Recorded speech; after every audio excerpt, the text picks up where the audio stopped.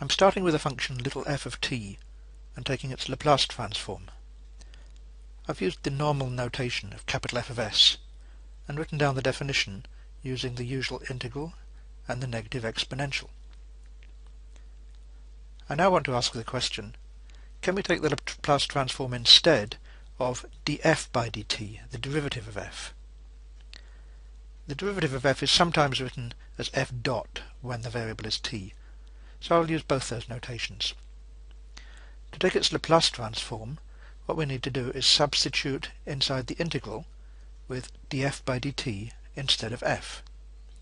It should look rather like this. Well, as you can see, there's no problem writing down what the Laplace transform should look like, but can we make any sense of it? Is it useful?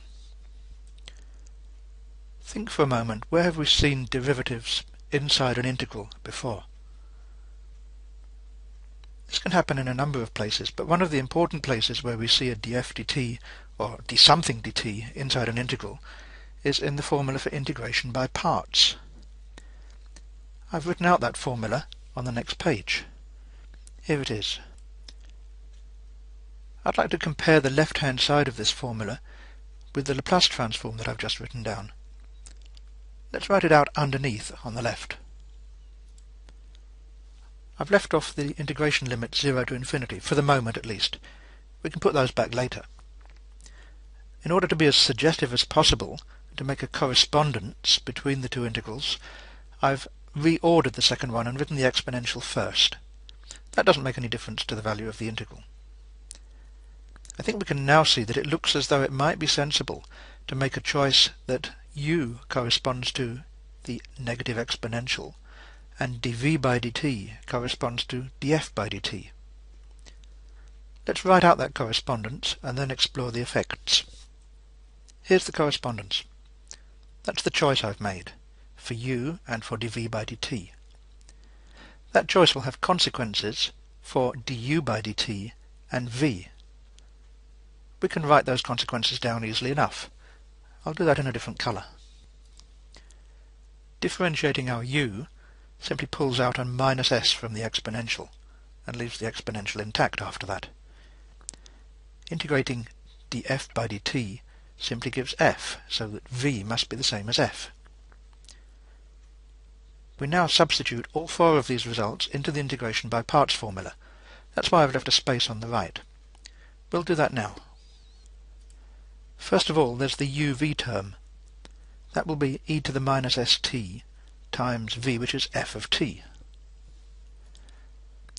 After that, there's the integral term, minus the integral v, that's f of t, and du by dt, that's negative s times e to the minus st.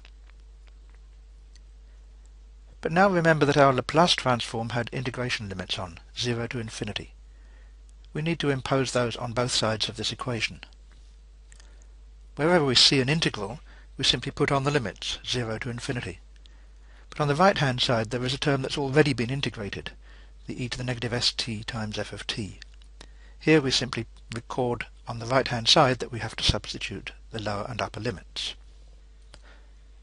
I'm going to move on to another page now and write this formula out again. But remember that the left-hand side is just the Laplace transform of df dt, so I'll write it that way. On the right-hand side, I'll keep the first term without doing anything to it for the moment. Look at the second term, the integral. There's a negative in front of it and a negative s inside. The two negatives will combine to make a positive. The s is independent of t, and so it can be pulled outside of the integral. Let's write this out now on the next page. Here's the left-hand side, L of df dt. On the right, we need to record the two parts from the integration by parts. Here they both are. As promised, I've pulled the s out the front and combined the two negatives to make a positive. We have to look at these two terms separately on the right. In the first term, we have to substitute the limit 0 and also take the limit as t goes to infinity, and take the difference in the usual way for integration limits.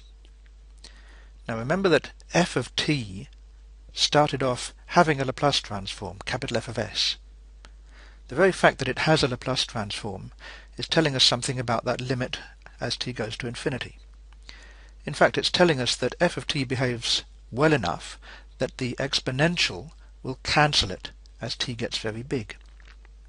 So when we substitute the top limit of infinity, we end up with 0. Technically, the limit as n goes to infinity of e to the minus Sn times f of n is 0. We've talked about that elsewhere.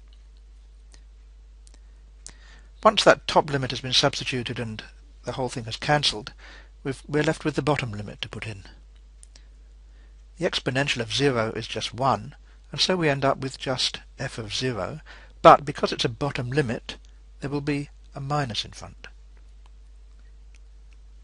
Thus we'll get minus f of 0. Now look at the other term, the integral. Apart from the s, that's just the Laplace transform of f again. So it's now easy to write that term out. It's just s times capital F of s. Here's the final answer. We normally write it out in the opposite order, with the s f of s first. This is a very useful result. Using it, we would be able to solve certain first-order differential equations using Laplace transforms. That's the topic of another screencast. For the moment, though, I want to carry on the logical sequence that we've started here. If we can find the Laplace transform of a first derivative, what about a second, a third, or even an nth derivative? Can we find L of d2f by dt squared? Or come to that, L of dnf by dt to the n?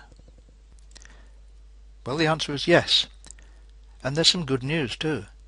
We don't have to repeat the integration by parts over and over again. All we have to do is identify the pattern that is happening when we take the Laplace transform of a derivative. When we started with the function little f of t and asked for L of its derivative, the answer we got was that we have to take the Laplace transform of the f and multiply it by s, and then subtract the function f, the original function, evaluated at 0. That's the formula above the line. Now a second derivative is just a first derivative of df by dt, so we should be able to extrapolate the rule without doing any more integrations. Here's how we do it. Write the second derivative as the first derivative of a first derivative. Now the Laplace transform for d by dt of something is simply s times the Laplace transform of the something, minus, again, the something evaluated at 0. But here our something is itself df by dt. So the Laplace transform of the second derivative must just be s times L of df dt, and then we have to subtract df by dt evaluated at 0. It's easier to use the notation with f dot to write this. Now all we have to do is substitute for L of df by dt from the previous page. Let's quickly remind ourselves what that said. S times f of s minus f of 0. Okay, we can do that easily enough. Here it is, and of course we mustn't forget the minus f dot of 0 at the end as well. We can now expand the brackets, and we've got our standard expression for the Laplace transform of d2f by dt squared. Once we've identified the pattern that's happening here, we should be able to write down the Laplace transform for any number of derivatives. For example, the third derivative will have s cubed times capital F of s. There'll be an extra s on the f of 0 as well, so it'll be minus s squared f of 0. There'll now be an s on the f dot of 0. And finally, we will be subtracting f double dot of 0. We'll write this on the next page. Here it is. Well, now that we've really understood this pattern, we can write out the form for the nth derivative. Here it is finally. Notice how the power of s attached to the capital F of s is just the same as the number of derivatives, s to the power n. After that, we have all negatives. power of s decreases by 1 as we go, whereas the derivatives on the f gradually increase from none to 1 to 2 and so on until finally we stop at the n minus 1th derivative, one less than the n in the original expression on the left-hand side. The notation we use for that sometimes is to put a little n minus 1 in brackets at the top of the f. That means the n minus 1th derivative. Armed with these expressions for the Laplace transforms of derivatives, we can use them to help us solve ordinary differential equations. They're particularly useful for solving linear first and second order differential equations. That concludes my presentation on this topic.